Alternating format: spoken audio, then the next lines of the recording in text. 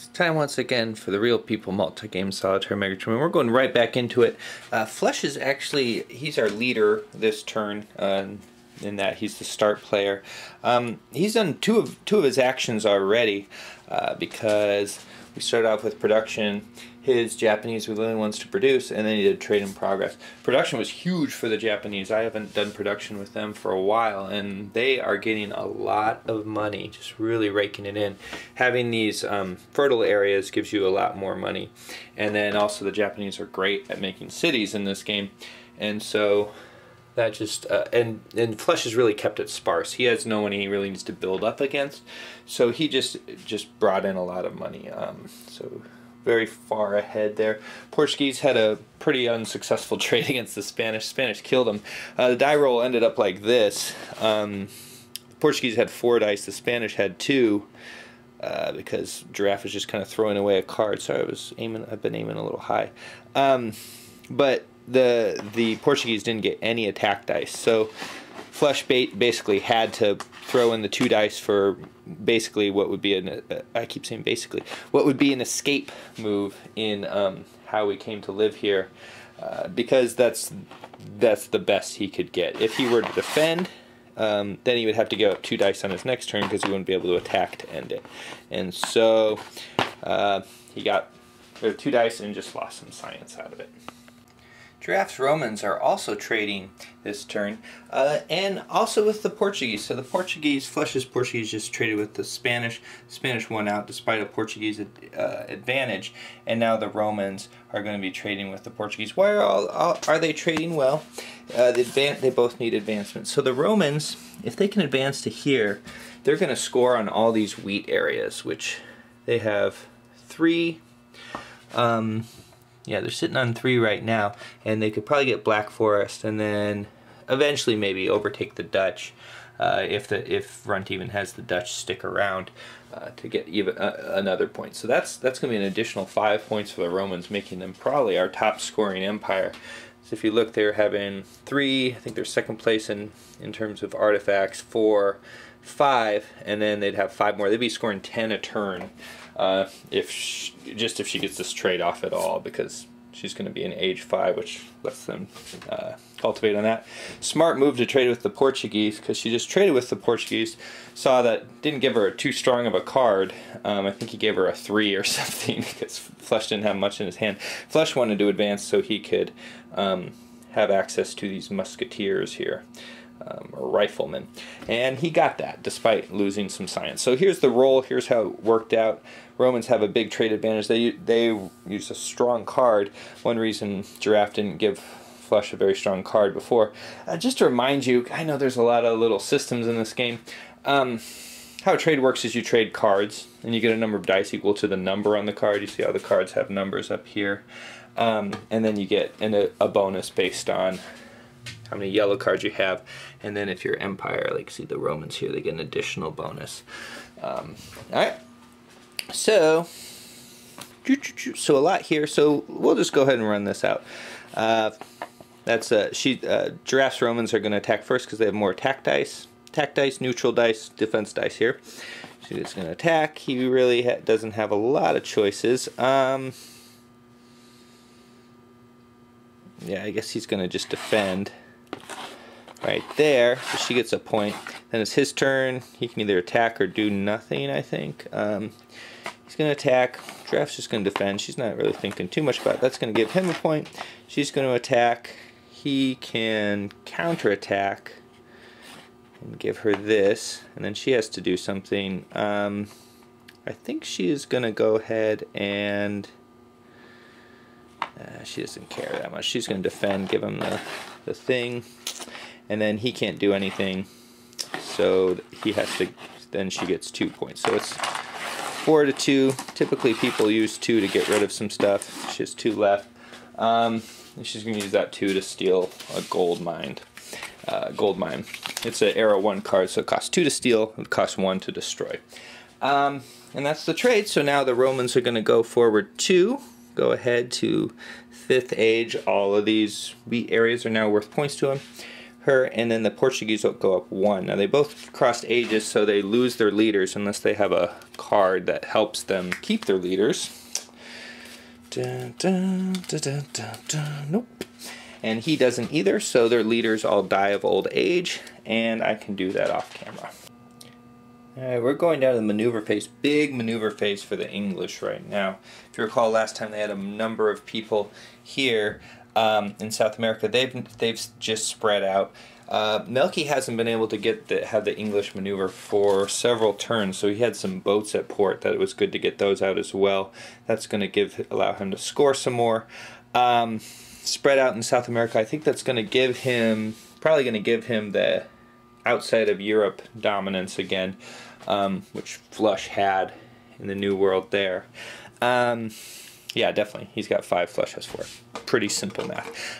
Also, retaliatory strike against Scotland. Now, all of this is good for Milky, looks like. The retaliatory strike could not turn out well, but I'm pretty sure it will. I mean, the numbers are hugely in his favor. But the English, one thing I want to point out is the English are heavily disordered.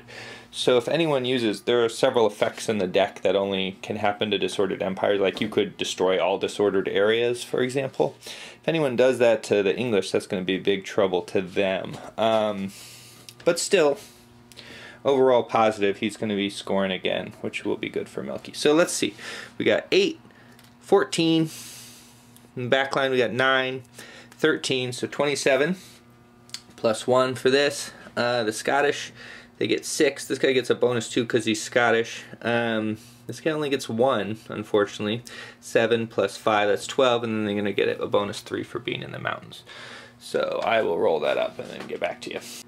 And a pretty easy obliteration of the Scots by Milky. They are gone. And now it's Cowboys, Plains Americans' turn to strike back. They're striking here, here, and here. Last time they got attacked by the Portuguese, who were sent over due to the power of one of these cards here. Took a number of spaces from Cowboy, and some very nice spaces. Those Plains areas are worth more money than the other areas, but they're defensively less tenable. So let's do it. 7-3 there. We'll just roll this right in front of you using my hand. There we go. And that looks like it's going to be pretty big victory for Cowboy. Yeah, pretty easy. So for this next one, Cowboy is going to use this Treachery card to just automatically win the fight. That is going to cause this guy to retreat. Now here's a case where Cowboy could have gamed it and made it so that things were better for him, but he did not do so. If he had done this fight first, it would have sealed off any place for that guy to retreat, and he would have died. But he didn't do that. So now it's going to be 6-3. Yep. And this one's going to be in Flush's favor. But he did like the idea of beating that big swordsman with this little spearsman. That was fun for him. Alright, 6-3. I'll just roll it up, and then I'll probably resolve it off camera. That's kind of easier for me. Alright. And Flush is the yellow this time. And no defense for Cowboy. But it looks like no attacking dice for Flush. So Flush is probably going to have to flip one, which he can do. So Cowboy's going to attack first, do this. Flush will defend, and then he will, he's just going to discard these two in order to flip this to an attack die, attack back.